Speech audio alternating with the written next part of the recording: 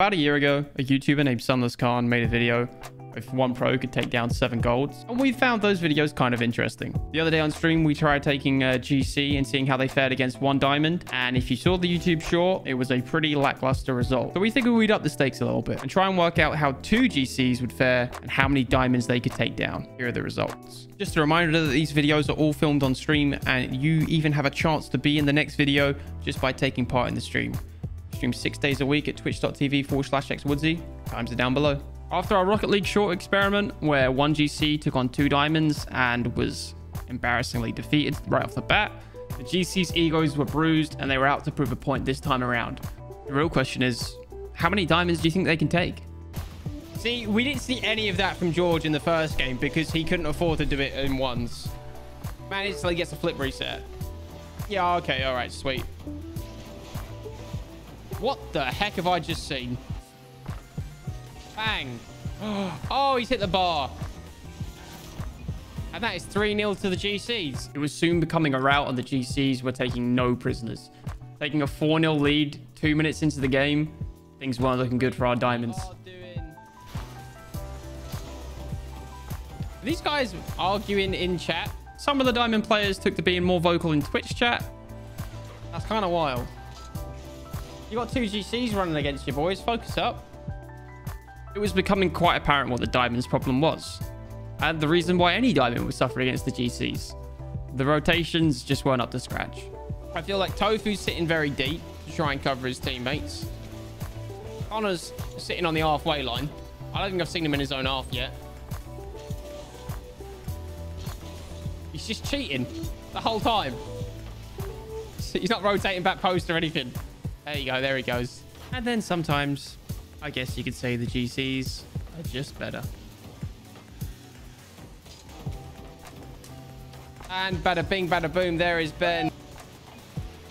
See, the worrying thing is the diamonds haven't even scored a goal. At 6-0 down, things weren't looking too great for our diamonds.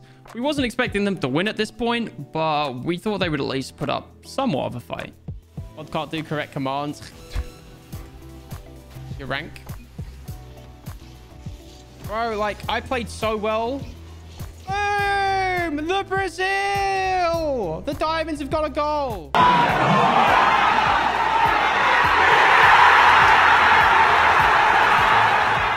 think that might have been the happiest Brazil of the diamonds' life. It was clear the diamonds needed more manpower.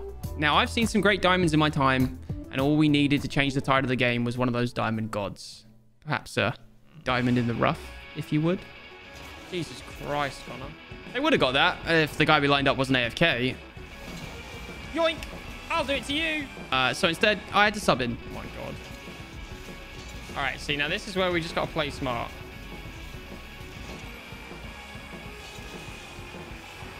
I didn't really see him going for bumps too much.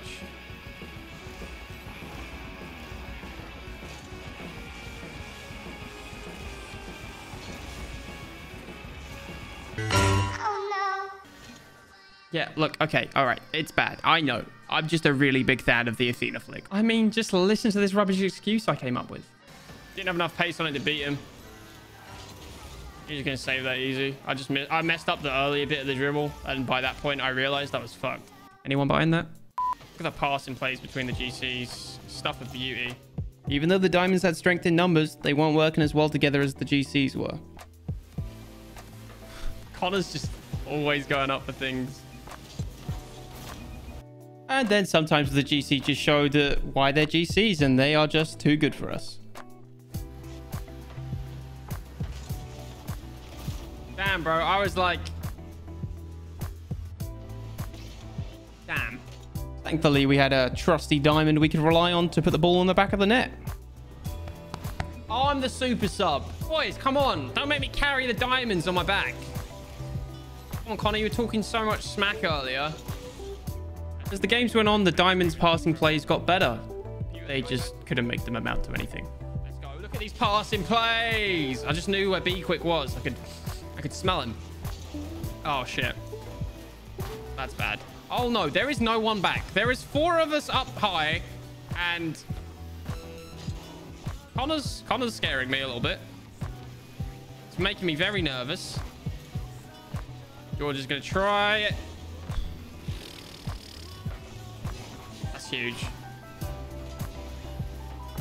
All right, Connor, now's your time to shine. I think he was trying to pinch it off him. A tense final few seconds of the game, but the ball would eventually drop and we'd go to overtime. I'll take OT. Oh, I got really worried. I was going to knock it in. A close scare for the Diamonds, but they somehow managed to get away with it. And the GCs with the demos. Jesus Christ, just three cars just flying over there.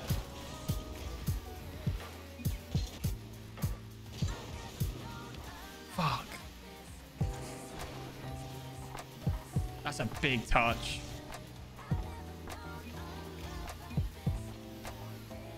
Jesus Christ, I thought he was going to cross it. No! I nearly got it in.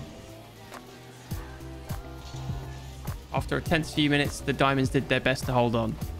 But some things are inevitable. I am inevitable. This is a sticky one. Oh, no. Oh, yeah. Oh, no. Fuck. Oh, the GC's goodness. Pain, bro. After a brief discussion of tactics for game 3, we were ready to move on. Or at least some of us were. If you bump me on kickoff, I'll break your legs. I'm coming for you, Ben. This is 5, right? What happens if they make 6 diamonds? Oh, God. We currently only have 2 diamonds. Well, 3. Where's our other 2? Boys, what's going on? There was a little bit of a mix-up at the start of game 3. We was meant to have 5 total diamonds on the pitch, but somehow ended up with 3. I'm not sure how that math checks out, but the GCs made us pay. Thankfully, our plans were working a little bit, and we were able to grab a goal back quickly. Nice.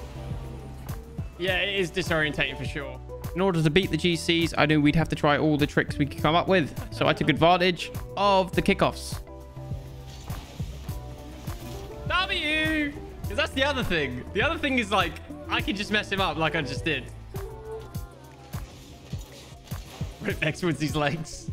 With the GCs threatening to break my legs if I bumped them off kickoffs, that was just something we were going to have to live with if we were going to win this game. Something we had to deal with, though, and overcome was the amount of times we double committed. Or in some cases, penta committed? Wow. That was a lot of diamonds. And the GCs proceeded to make us pay for it. I didn't accidentally score. My game plan was simple. Put pressure on the GCs, try and bump them. Unfortunately, I couldn't demo as we were on the same team, but just try and make their life as difficult as possible.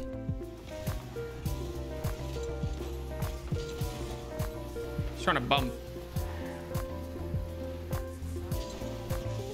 Holy crap. I think all of us went up there. Like all 5. It seemed we did keep getting in each other's way. Some more than others.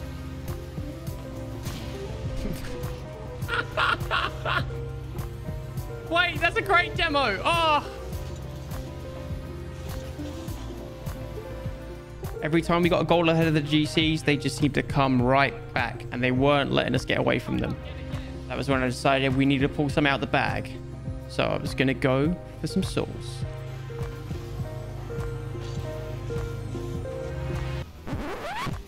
Trying to get a cheeky little touch on it. Pain, bro. Connor's just fucking demoed me. That's the second time I've been demoed by my own team. There was definitely a lack of trust on the Diamond team, but thankfully, we somehow managed to get away with it. Oh! Who was that? Who tried to tackle me?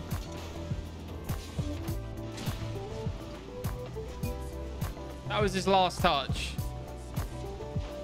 And then Seki tried to tackle me. With a 2-goal lead, I thought we were chilling, but the GCs pulled this out of the bag. What the heck? In order to beat the GCs, I knew we'd have to try all the tricks we could come up with, so I took advantage of the kickoffs.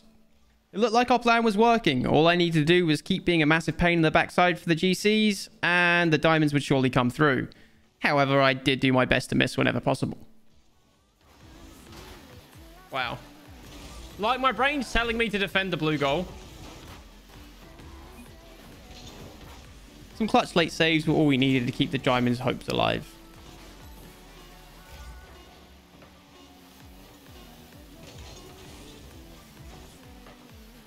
It's looking like the diamonds have done it. Let's go. The diamonds have the dub. There you have it, ladies and gents. It takes 5 diamonds to beat 2 GCs. If you guys want to be in a future video, just swing by the Twitch stream. We're live 6 days a week. The info will all be in the description below.